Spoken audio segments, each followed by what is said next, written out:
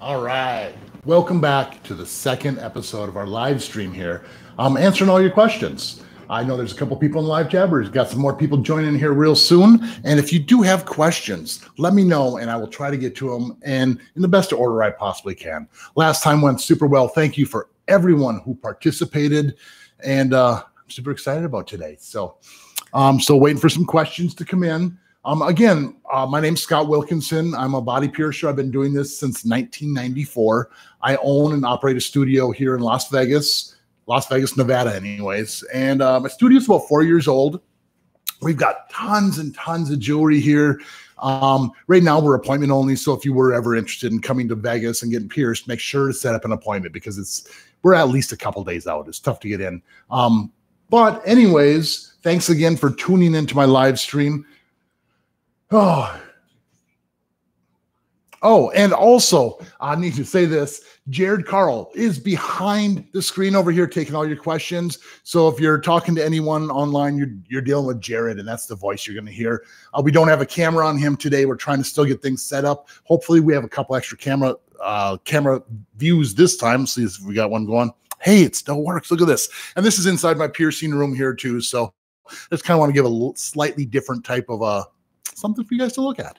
Anyways, I think we're going to get started with a question here. So Jared, hit me away with the first question. All right, Scott, we have a couple of questions that come from the YouTube relating to tongue piercings. Sure. So how long is the healing process on a tongue piercing, and does it give you a permanent lisp? Well, it shouldn't give you a permanent lisp. If you take the jewelry out, your tongue will go right back to normal and you shouldn't have any problems. Now, as far as the healing process, there's a couple different stages on the tongue piercing. First thing is you're going to be swollen on average from 3 to 5 days. So you need to focus on keeping the swelling down the best you can for those first several days. And the more you keep it down, the faster and better it's going to heal for you. Now, on average, you're probably looking about 6 to 8 weeks to be fully healed. But what I suggest to my customers is generally after 3 weeks or so, you can downsize to a shorter post. We put that longer post in there to start off with. And if you downsize to the shorter post, once the swelling's gone down and it's pretty well healed up, that also minimizes any troubles and allows it to heal faster. So it's going to feel healed after about a month, but 6 to 8 weeks is the average healing time for a tongue. Good question. Another question. If they take their tongue piercing out, do they have to worry about food getting stuck in the hole? I've never really heard of anyone taking the jewelry out and the food getting stuck in there. But I imagine if you had your tongue stretched all the way to a 2 gauge or a 0 gauge and you have that huge hole in there, yeah, food will get in there. But a normal size, it really shouldn't. The body's a pretty amazing thing. If something does get in there, your body will find a way to repel or expunge it right out of your tongue. So that's generally why the swelling and things happen is your body's trying to push it out. It's after a couple of days when it gives up with the jewelry. I'm not sure why it works that way, but 3 to 5 days is the average swelling time. And as far as things getting caught in there, I've heard of people when they have jewelry in, maybe small Doritos or chips, sometimes get wedged in there. I've never seen it personally, but I've heard it. But nothing to really worry about. All right, Scott. On the subject of tongue, someone asks, if they change the ball from metal to plastic, does that mean they can play with it more? Absolutely not. Do not play with your tongue piercing. The thing is some of the plastic or the acrylic on some of the tongue barbells is almost as hard as your teeth. Some of it's dental acrylic. There's different grades of that plastic. First of all, it's not real great to wear plastic long term. Second thing is even if it's softer than your teeth and you're rubbing it up against the gums, the back, it's still going to get you gum erosion and you can do a lot of damage. So the biggest thing is shorten your bar to the appropriate size so you can't play with it and get rid of that habit right away. If you're going to play with it, just take it out because you're going to do damage. All right. We have a question from chat here from Tanya saying, I got my first cartilage piercing last week and my piercer used a curved barbell. I've mostly seen it done with rings. Should I be fine with a curved barbell? Did it say what piercing it was or just cartilage? Cartilage. Okay, I'm just going to assume that that's a normal helix piercing up there. Typically, I pierce with a straight stud, not a curved barbell. It shouldn't make that huge of a difference unless your curved barbell is so long it's noticeably curved. Generally, you just want to have a little bit of extra room for swelling. So if you have a curve that's moving back and forth, that will cause problems. Now, it kind of falls into the same category as getting pierced with a ring. If you get pierced with a ring, there's more movement. Therefore, they take way longer to heal. I highly suggest always getting pierced with a stud, but getting pierced with a long curved barbell, getting pierced with a long curved barbell is almost the same thing as getting pierced with a ring. We've got a clarification. It's a doff piercing. Oh, it is a doff piercing. Okay. Yeah. I only pierce with rings on those. I don't like the curved barbell. Now, the reason why is the curve is going to twist inwards and outwards. And when it twists in is when I see the huge bumps form.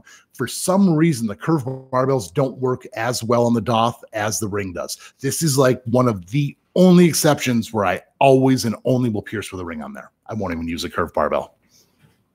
Is it something that she should be concerned about, that she got pierced with a curved barbell, or do you think she'll still probably heal all right? She still could heal all right. You just got to keep your eye on it. If it's causing problems, I mean, if it's brand new piercing, I wouldn't change it out yet. You still can heal it without issues. But if you're a month into it, month and a half, and you're starting to get bumps and starting to get irritated, it might not be a bad idea to change out to the ring. It's really hard to say. It's person to person situation, but I like starting with the rings as opposed to curved barbells. Here's an interesting question from Dome Slice. How do piercers network? Is it all online, or like the tattoo world? Are there magazines or conventions to meet at, like hanging out in the world or underground type stuff? Like, how do you guys hang out? There's a lot of piercers, a lot of people in the body art industry who stay really enclosed in their own little world and don't seek anything out. Those are the people who don't continue their education, and they're not really growing as piercers. Part of the reason why I'm at where I'm at is I started networking way back in the day. Before there was even the internet, I was going to different tattoo shops. I was pulling out the yellow pages saying, hey, I need to go visit these guys. And I'd walk in and say, hey, I'm a body piercer. I've been doing it only for a year or 2 years, but I wonder if you have a piercer here I can just kind of talk with. And we just kind of shoot the gap back and forth until we kind of learn some things, possibly pierce each other eventually. Nowadays, there's the internet. I mean, a lot of us are friends with each other. And if I had a question, I might hit someone up in another state, someone who's more experienced in one way or another, and get their opinion on things. It's not bad to get multiple opinions. So you should be networking. With all the social networking, it's not too tough to do. Now, as far as the social gatherings, there are a few of them, different conventions and things like that. The big one is the Association of Professional Piercers. That's hosted here in Las Vegas, and that's how I learned about Las Vegas. I started coming out here for all these conventions and loved it out here so much I eventually just moved here. But that's the one convention. It's about a week long. It's really not geared towards just consumers, but it's more for piercers. It's classes and seminars, talking to doctors, surgeons, other industry professionals, seeing the new jewelry and styles. You have to have a lot of license, and they don't allow everyone in, but that's the one social place where everyone kind of hangs out. So that's the best answer I can really give to you. But yeah, it's all social media. Very cool. Chris J asks, considering getting a smiley piercing, what do you think in general? And does that require any specific anatomy? Absolutely. The smiley piercing isn't anatomy dependent. And the smiley is that little web in between your gums and your lip.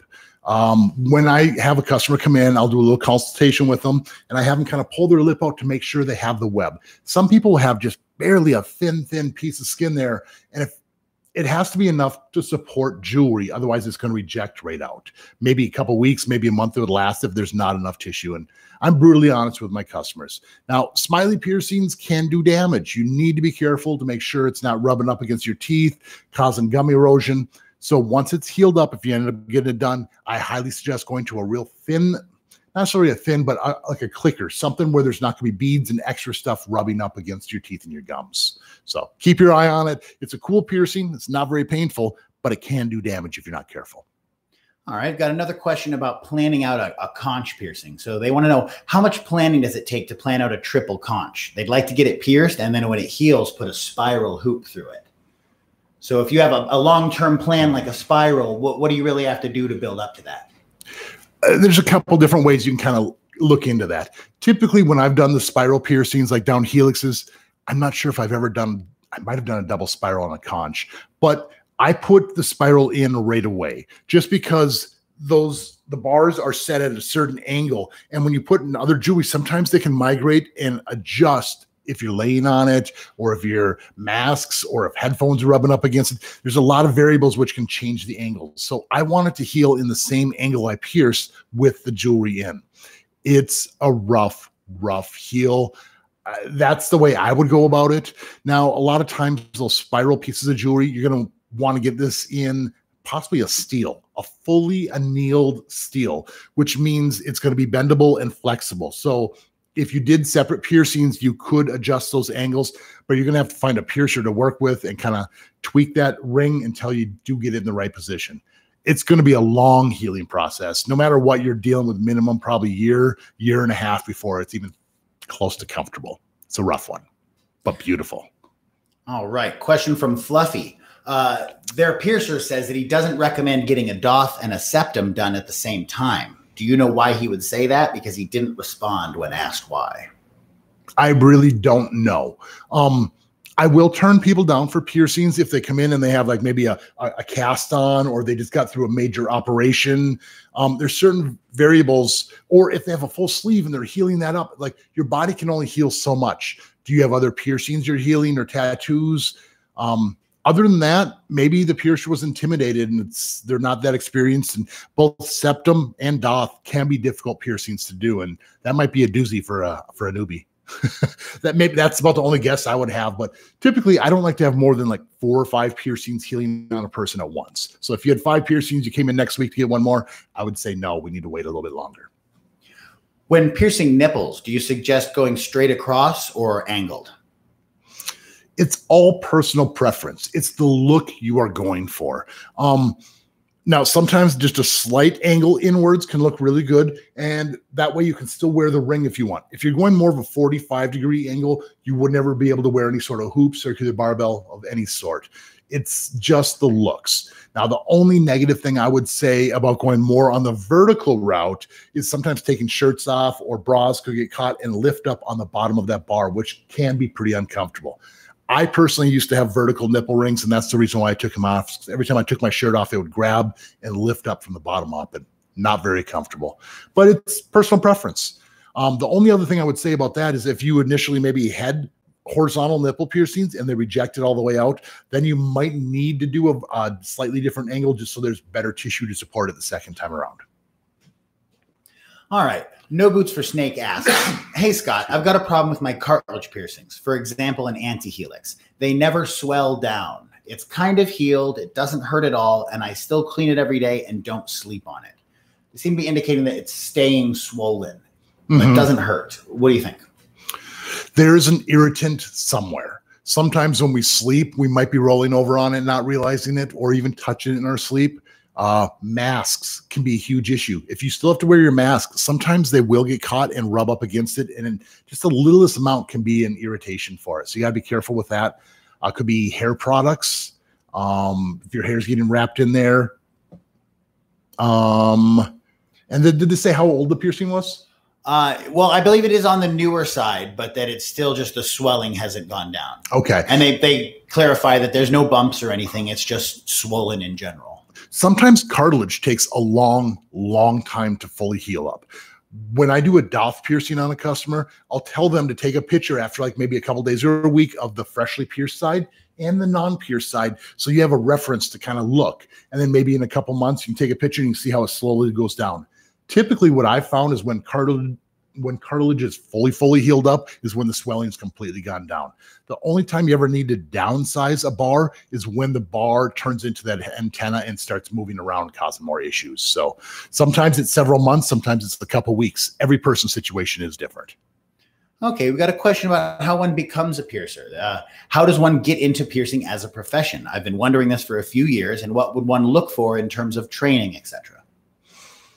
It's a really awesome question. And this is something that deserves almost an entire video. Other people have done videos on this, but it's ultimately who you're comfortable with and someone you have a relationship with almost. You know, like you've been pierced by them several times. You're comfortable with the way they do it.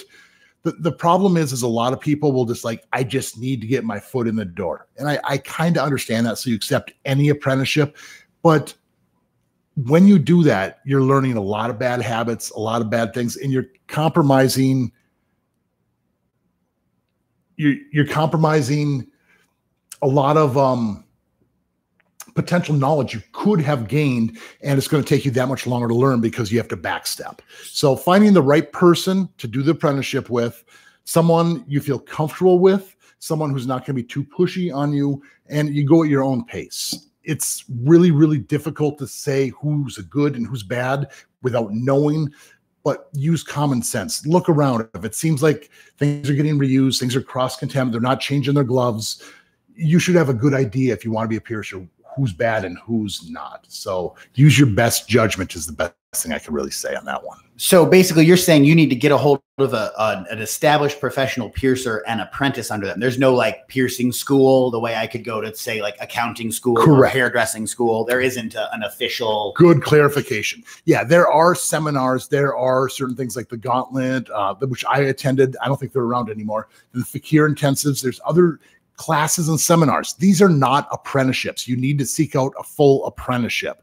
So finding that piercer, and it's going to take minimum 6 months, could take up to a couple years, depending on the situation, how busy the shop is, what things you're experiencing, and how fast you pick up and learn.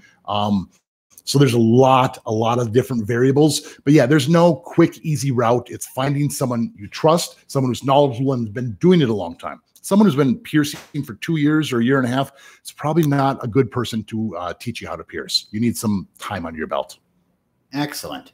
Okay, we have a question here. Hi, Scott. I re-pierced my lobes and stretched them the same day to double zeros 2 months ago, but they had to take them back out the same day. Now they're healed up, and they're wondering if they can get it re-pierced and re-stretched.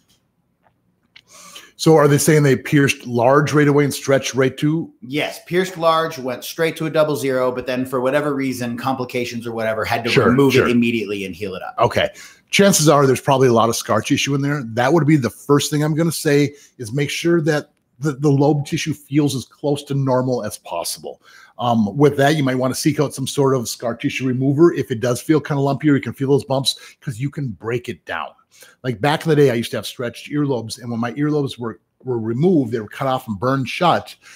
They were like hard, nasty scar tissue. So basically, rubbing that scar tissue remover in there, breaking that down every single day is the best bet. Yes, you could get it done. The better you make your earlobes first, the better off they're going to look overall.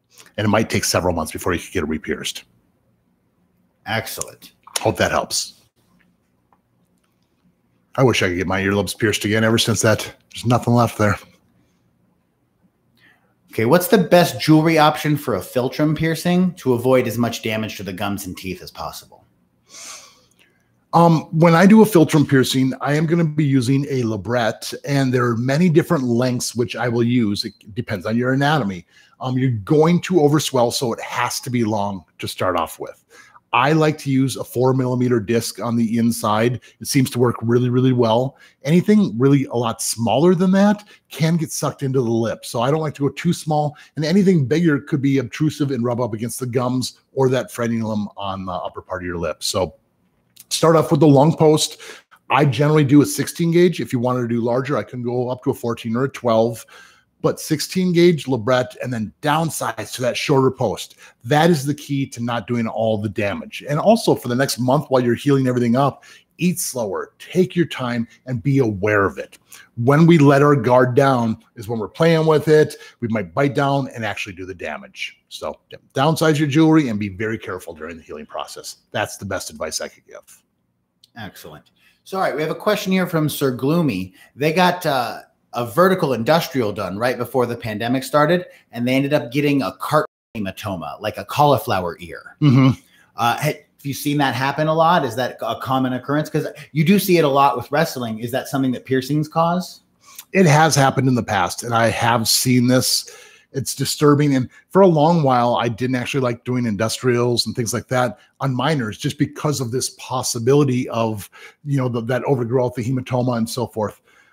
It can be treated. A lot of times it does get better, but it's always a possibility. Cartilage is a tricky area. It's a tough heal.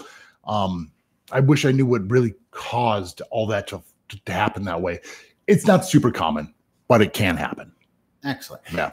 CJ asks, is a tongue web piercing dangerous? The only true danger is going to be losing a bead and biting down and chipping your teeth.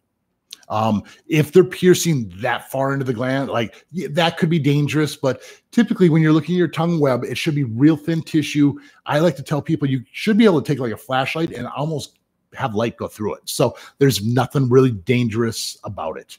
Now, when I originally had mine done, I played with mine a lot. I don't suggest you do that, but I ended up stretching mine all the way up to a 4 gauge. Once we were up to the 4 gauge, I had this really, really thin piece of skin there, and I ended up just cutting it because it was just, so even after all of that trauma, I still don't have any problems with my tongue, and everything seems to be working really, really well. So yeah, really not much of a risk other than the beads bite down. So check your beads, make sure they stay tight. So okay, Lauren says, hey man, I had my septum pierced in late May. How long would you recommend I wait until I change it to a full round hoop instead of a horseshoe bar? Thanks, man.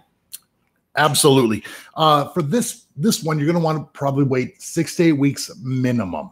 Your piercing needs to be healed. And if it seems like you just got rid of the crusties the day before, don't change it the next day. Give it a couple weeks. So typically the septum piercing is going to feel comfortable after maybe 3 or 4 weeks, maybe a month and a half. That's why I say 2 months before you actually change it out.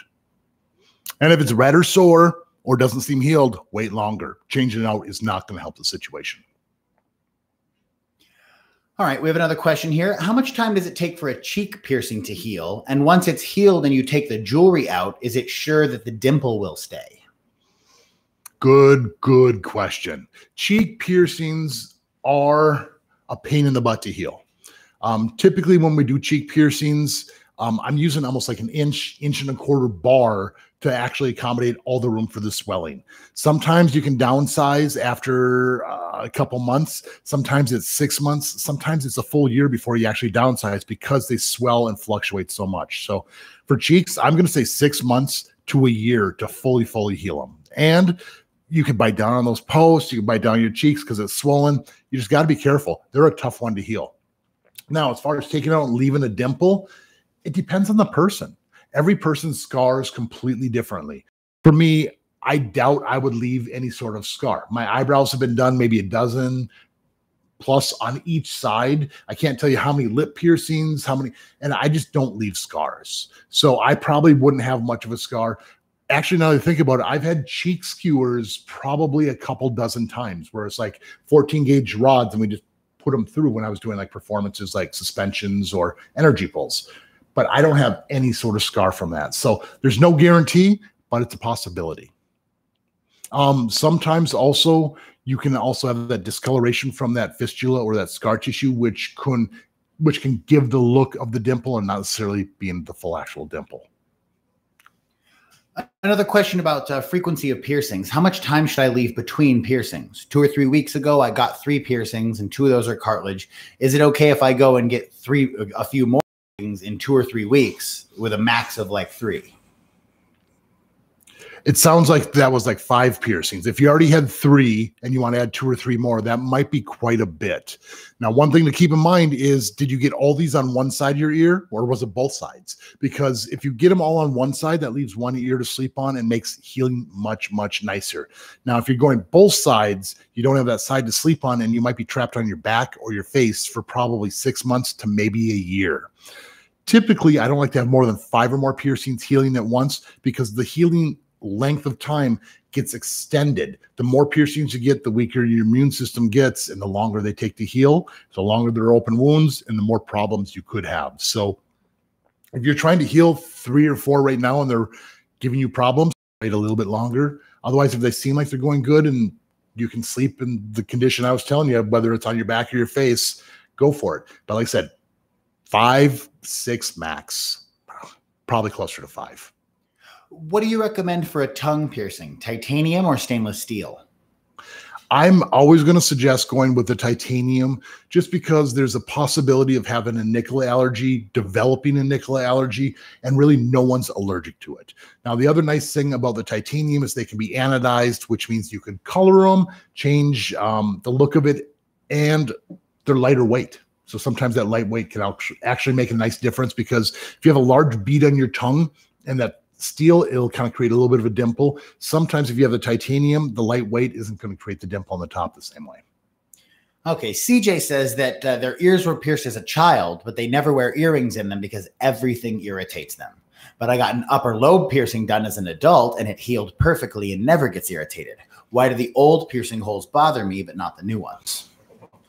I see this type of thing quite a bit. The thing is chances are you're not leaving your jewelry in long enough. If you put a normal earring stud, because you just assume that it's healed and there's like a butterfly back, it's not the appropriate size. It's pinching on your ear. And if you don't wear the earrings all the time and you just put it in, you're stretching your piercing. So when you stretch your piercing, it's going to be sore, irritated for maybe a day or a couple days. So what I suggest doing is putting in a flat back, like a labret, something like small disc on the back, and then put that titanium post in there and leave it in there for several days.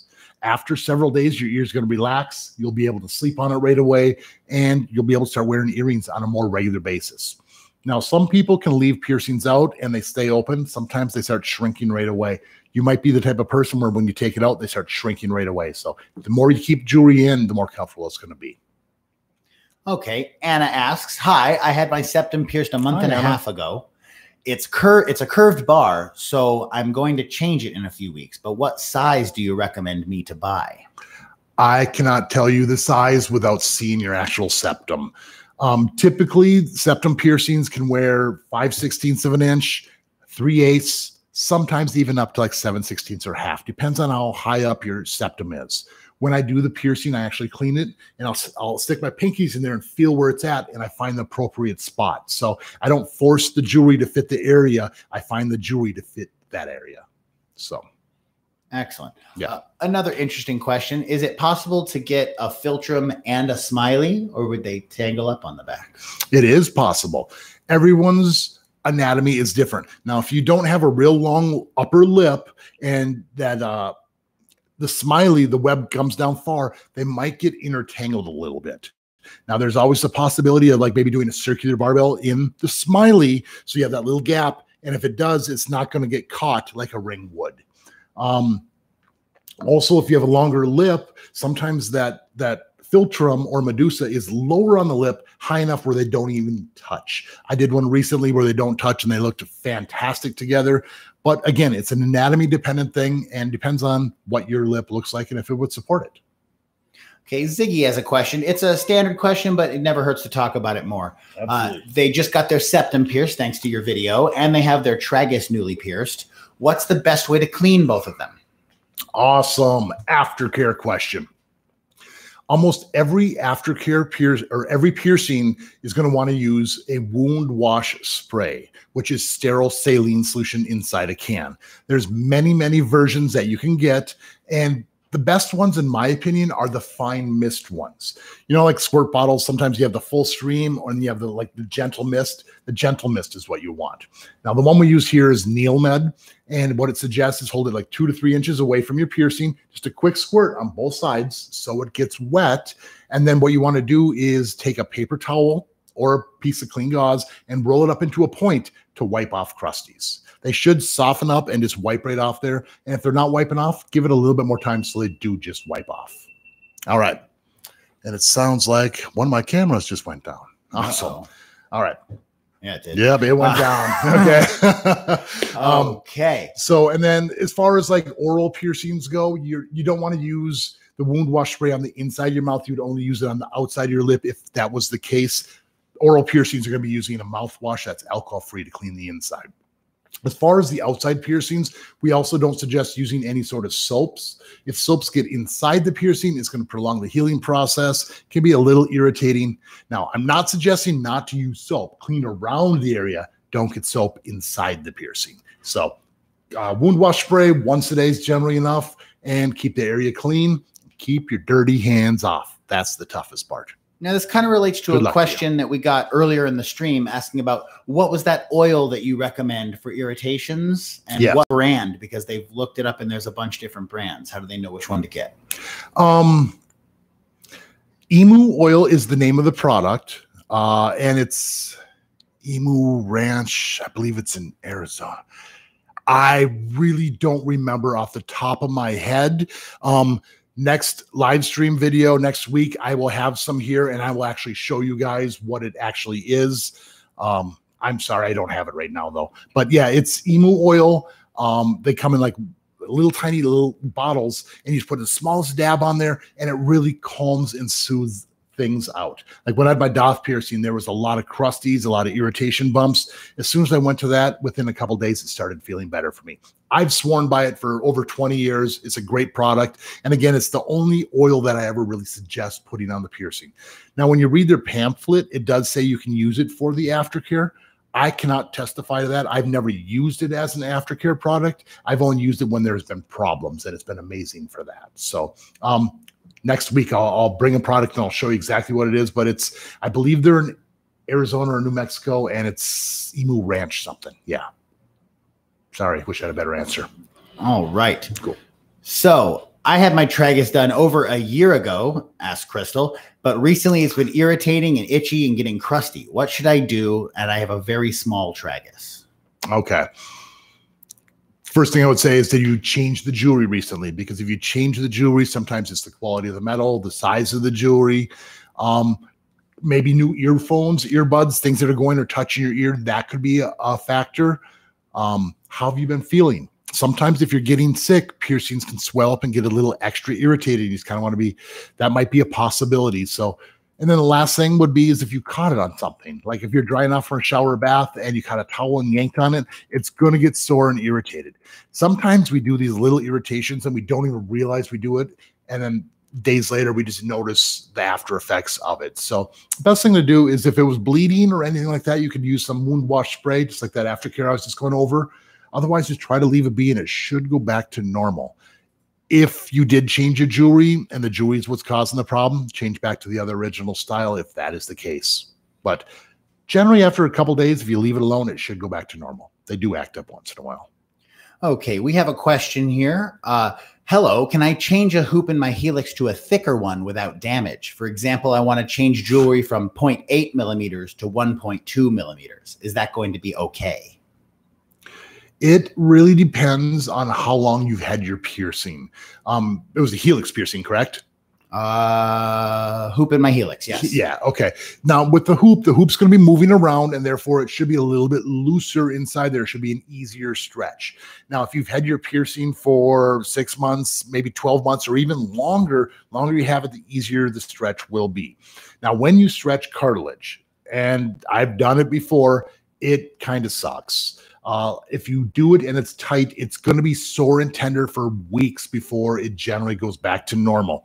If you do this and you're patient and it doesn't move around, you can heal this up. But if you have a ring in there and that's spinning and rotating and it's that extra tight, it's going to be a problem. So might be a good idea to stretch with the stud or a plug, not the actual ring.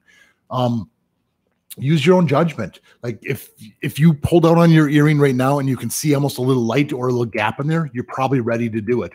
But if it doesn't even spin when it's dry, I would wait a little bit longer. Sometimes they stretch easy, sometimes they don't. Question about preferences. What's your favorite piercing to do? I love doing septum piercings. I don't necessarily say it's my exact favorite piercing to do because I enjoy the personal experience back in the room more than anything. But if I had a favorite, I would say it's probably a septum, just because they're a little bit more challenging than most other piercings. And the reason I say that is, number one, it's tough to see where the actual piercing is going. So I have them laying down so I can look up their nose. And there's two separate angles you need to hit more accurately than other piercings. For instance, an eyebrow just needs to hit the right angle this way. But for a septum, it needs to be level this way and level that way, which can be tricky to do. A lot of piercers dread them, but I've been piercing long enough where I feel like I've got it pretty good.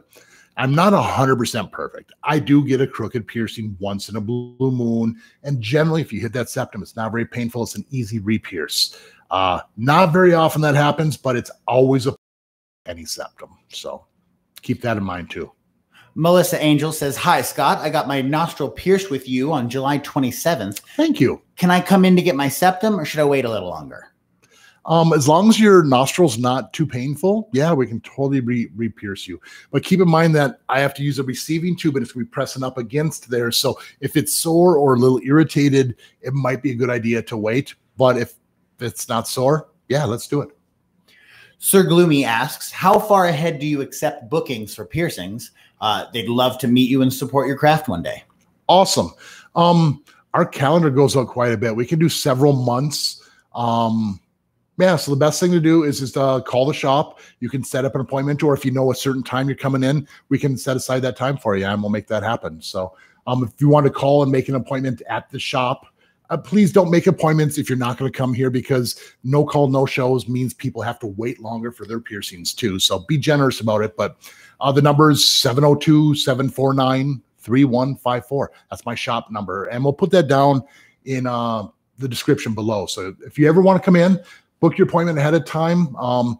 Talk to me. We'll figure out what you want. And if it's an anatomy dependent piercing, like, if it's a certain like forward helix or something, you can always take a picture and we can take a look at that to make sure that you're getting what you want. And we have that time set aside for you.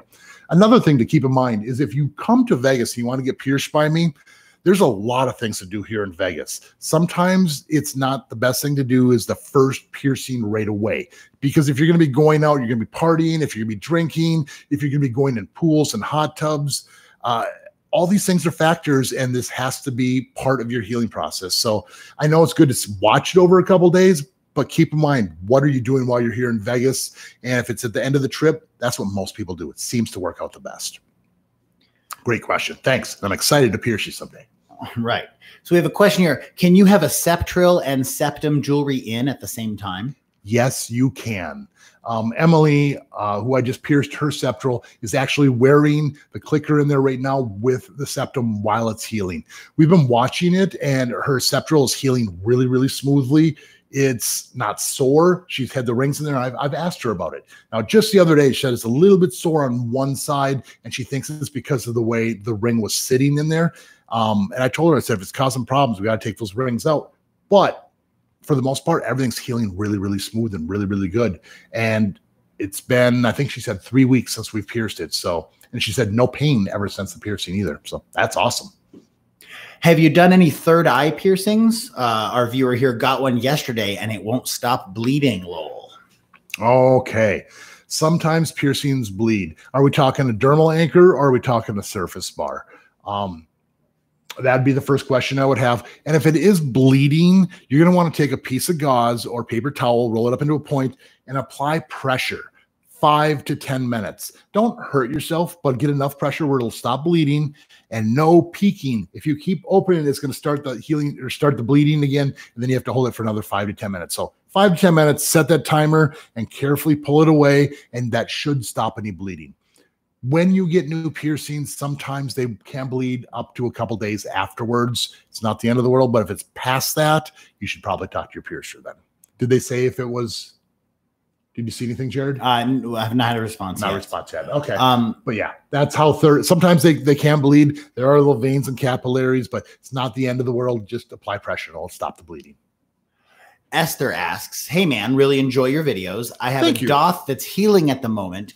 When will I be able to change it to a hoop with a smaller diameter? I don't want to do it too early. Is that possible? Yes, it is. Most everyone has a camera phone. I'm assuming you only have one doth, not both sides. And if that is the case, take a picture of both your doths. Yeah, that's a tough one to say.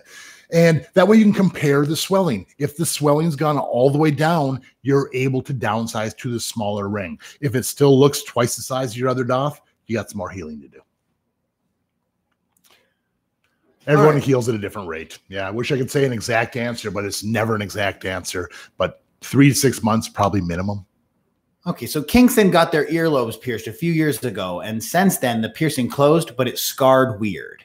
Is it still possible to get their ears stretched out if they have some scar tissue in there? Yes, it is. You can still get them pierced and stretched out or whatever you need to do. It's scarred weird. So does that mean they closed their piercing and they want to get them re-pierced, or? Yeah, it sounds like the piercing closed but left some odd scarring. Just want to know if there would be a problem with getting them stretched back out. There again, you're going to want to get some sort of a scar tissue remover. The stuff I like is called Mederma, but there's other brand names too, and you're just going to kind of rub that in there. Now, the thing is if you have some weird scarring on there, I'm guessing some discoloration, maybe some growth or something like that, you want to get your earlobe to look as normal as possible first. Now, when I used Mederma and I had my earlobes removed, like they were burned shut. So like there was a lot of discoloration, and I saw a noticeable difference within a week or so. But they do suggest using it up to 6 months to get the full effect. This will soften any of the scar tissue on there, bring their skin tone color back to close to a normal tolerable or a normal visible level, and then you should be able to get it re-pierced. If you did it right now, the discoloration, if there's any from the scar tissue, will stay there, and you're going to have all that scar tissue, which is tougher to stretch. So break down that scar tissue first, then get it re-pierced. All right. I get another question about someone that got their snug pierced a week ago, and the swelling is very bad. I used the sterile saline, and I don't sleep on it. Is this normal? Yes. This snug is a rough one, and it's going to swell a lot. I generally tell people it's going to be almost twice the size. If your beads are getting sucked into your piercing, that is too much. You're going to want to get the swelling down, like ibuprofen, Aleve, Advil, or even soaking your ear in some cold ice water to kind of get that swelling down right away. If the beads are getting sucked in, you should go talk to your piercer and get a longer bar put in. They should have started you with a long bar right away, but sometimes we do overswell. And then once the swelling has gone down in 3 to 6 months, then you can put that shorter post in there. But yeah, they swell a lot. Okay. Recently took my nose stud out for a second to clean it, and I couldn't put the nose screw back in due to the curve and ended up stretching my piercing downwards. Any advice for what I should do? If you got the jewelry back in, I mean, just kind of stretching the jewelry downwards, that means you might have ripped it a little bit. Maybe. I don't know. Typically, when you're removing jewelry, you want to have some sort, get it lubricated, whether it's wet and so it moves back and forth and you're able to take it out and have the new one to put in there right away. If you can't get that normal one in there right away, sometimes just taking a normal earring stud, the kind of like with a butterfly back, don't use the butterfly back, but put that in there because it's a straight pin and it's easier to find the piercing hole. Once the swelling has gone down and you relax a little bit, because I'm sure you go into panic mode because that's what we all do. Once you're calmed down, then you can take that out and carefully put in the new one. Again, just lubricate it, whether it's some soap and water, just make sure it moves freely, easily. And as far as like, if it's irritated, if it did rip and it bled a little bit, you probably want to use that wound wash spray, heal it up. But if it came down too much of a weird angle, that's where it's going to heal. If you don't like it, you might need to let it close up and get it re-pierced. Hope that helps. Trollguard says, yo, Scott, I'm starting training as a piercer soon. Are there any things to be extra cautious about, or maybe common mistakes you see in new piercers? Yes. First of all, congratulations on becoming a piercer in your apprenticeship. Be aware of your surroundings. There's a lot of things you're not going to want to be touching and playing with, and your guard gets down real easily, and that's when it becomes dangerous. Being a piercer can be dangerous because of needle sticks. You're dealing with bloodborne pathogens, dirty tools. I don't know what your piercing situation is. Some shops are completely disposable, some reprocess tools. And that's what you need to be careful of. Make sure that the needles are being disposed of in the proper areas. You're aware of your surroundings. You're not cross-contaminating and touching the wrong things. So other than that, common sense. If it doesn't seem right, question it, because not every piercer is a good piercer. I hope you trust your piercer, and I hope it's a good apprenticeship for you. Things to watch out for. That's it. Don't overstep your boundaries. If it doesn't seem safe, don't do it. Just baby steps until you get to where you need to go. I've seen a lot of people go through apprenticeships where they're doing industrials right away and orbitals and all kinds of crazy stuff. And start with the basics, learn to walk before you run, and understand your aseptic technique, your cross-contamination, the different levels of cleanliness. There's a lot of variables, and hopefully your piercer will teach you all those things. Good luck to you. All right. A question from Kai. Kai, we didn't miss you. I really want snake bites. Are there something that you'd recommend at all? Plus, they mentioned that they have very thin lips. Do you think that would present any problems or? No, it's generally no problems if you have a thinner lip. It's less tissue to pierce, faster to heal. when you get initial piercings, we have to give room for any of that swelling. And then after the swelling's gone down, just downsize to that short post that fits. Now, if you have thin lips, a lot of piercers think like, oh, you downsize to this specific size. It's like pants. You find the size that fits you. There are many different lengths. Find the jewelry that fits. That's my best advice, and have fun getting pierced. All right. We have a viewer here who fell off the stairs today and hit their nipple piercings. Should they be worried about bumps? Worried about them? No, they're probably going to show up for a little bit if you hit them really good. I've been there before. They will get better. It's just when nipples get irritated, they start creating extra crusties. And with bars or rings, they start spinning. You pull the crusties in, and it's just a re-irritating type of a thing. So if you start getting the crusties, start cleaning them again, keep them off there. Try not to spin or rotate it, and hopefully within a couple days to a week or so, it'll go back to normal. If the crusties keep forming and keep scratching, irritating, that's when the bumps happen. So keep it clean. All right. We have a question for you here. How many piercings do you have or have you had? Ooh, two completely different questions. Currently right now, I probably have 18 to 20-ish. I'm not 100%. It's somewhere right around there. And it's how many have I had? A lot. A lot's a ridiculous answer, but I stopped counting over 10 years ago when I was well over 400 at that point in time. So I bet I've been pierced 450. And that's piercings with jewelry in. That's not talking play piercings, cheek skewers, suspensions, energy pulls. I've been pierced a lot. Like, yeah, see, eyebrows 12 times, nipples 6 to 10 times each. Can't tell you how many Madisons, my throat piercings I've had. Yeah, a lot.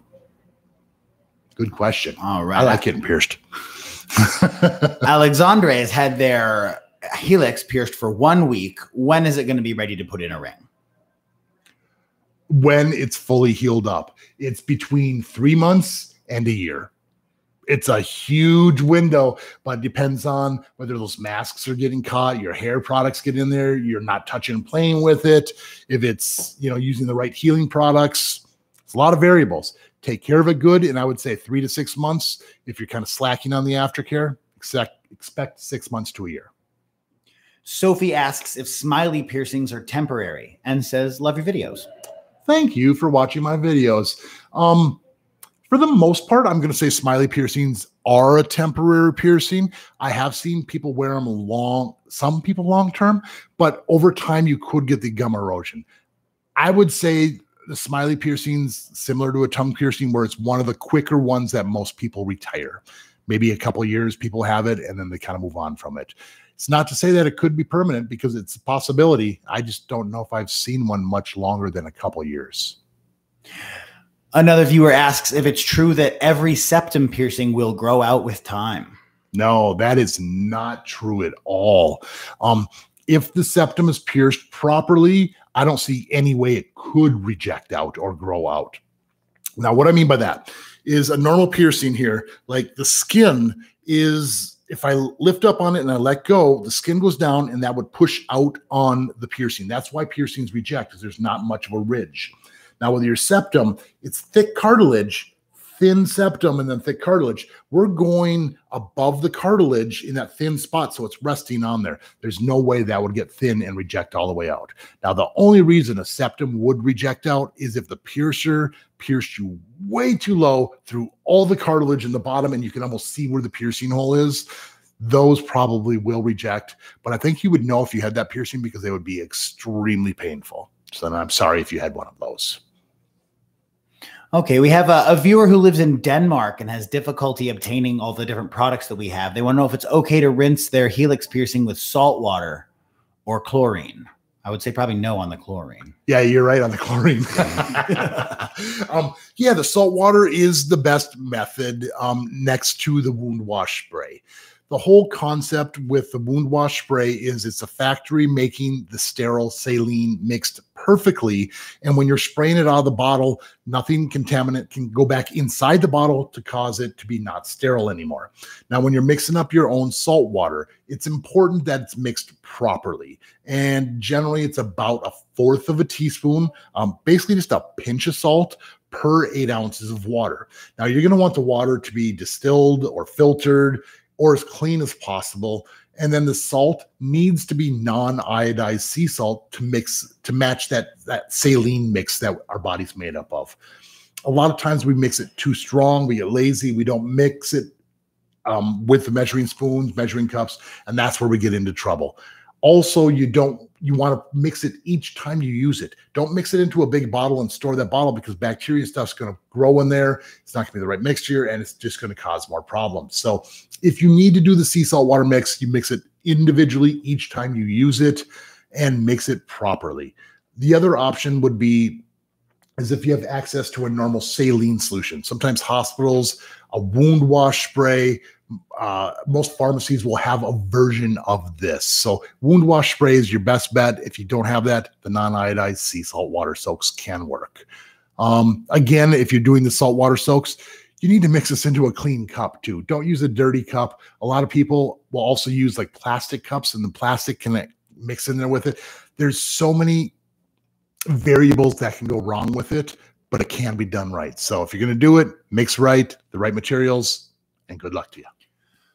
Lucy's going in on Saturday to get her nipples pierced. She says she's very nervous. And do you have any advice on what to do beforehand or how to help with the pain? Yes.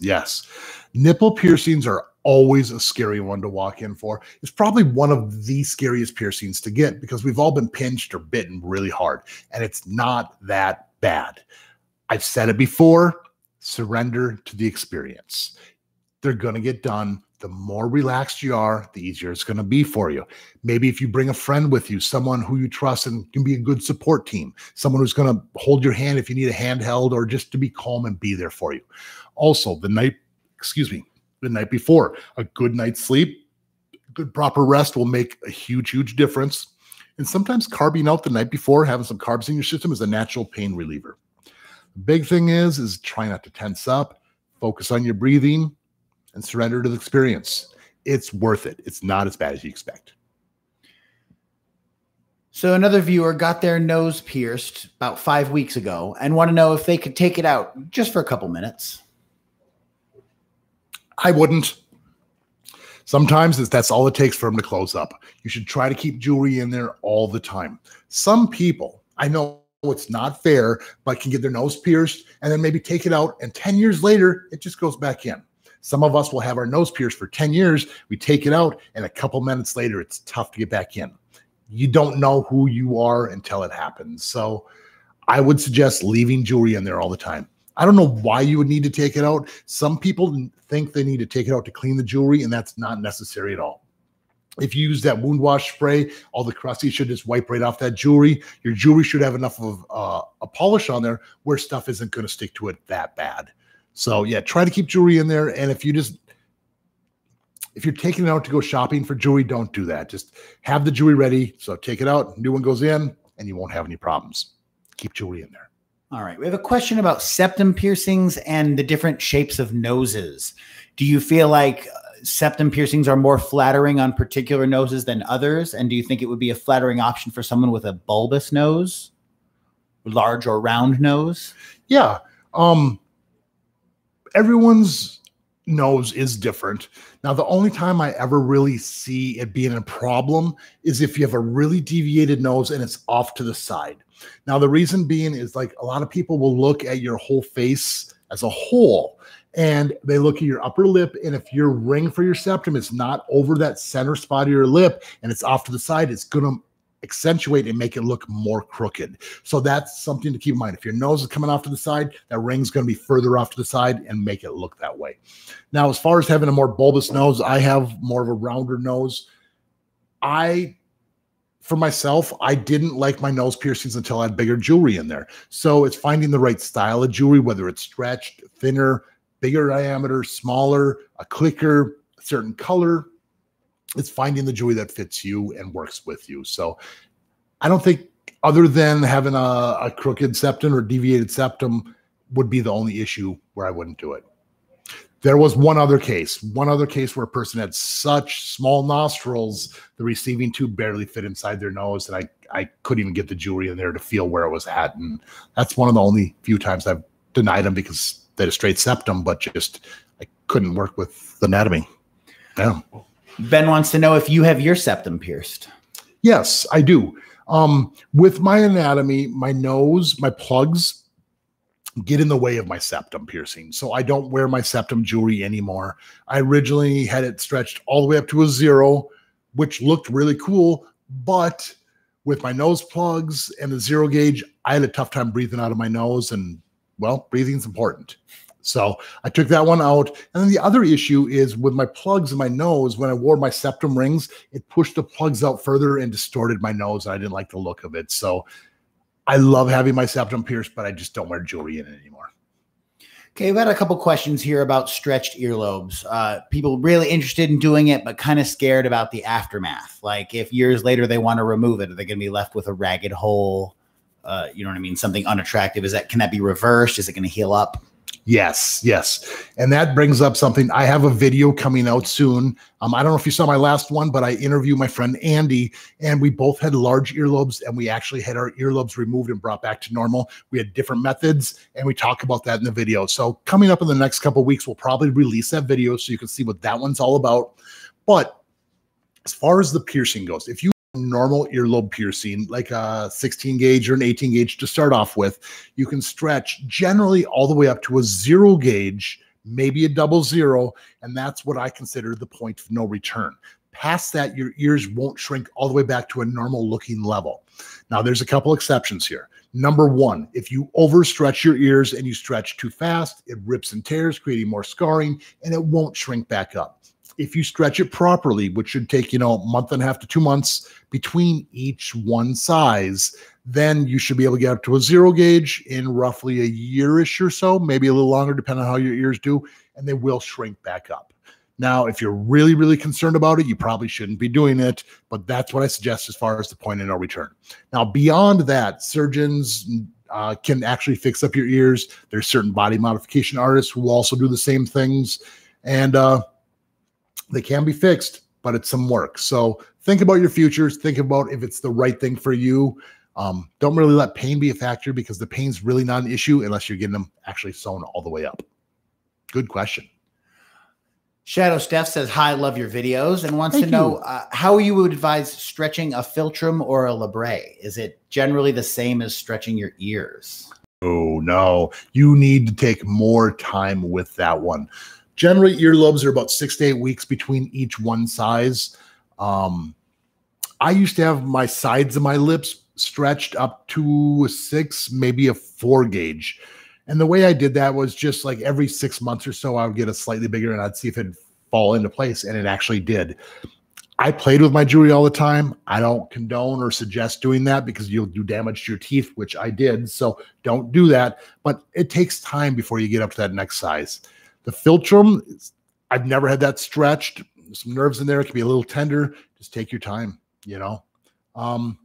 If you go to a piercer, there are some piercers, the way they stretch, where they just slam and shove the taper through really, really fast, which if it's not ready to be pierced, you just ripped and tore your piercing. So I personally suggest, if you're doing the stretching with a taper, go nice and slow. So if it hurts too much, you can back off, put your normal jewelry in, and attempt again at a later time when it's a little bit more relaxed. It does take time, though. Good luck.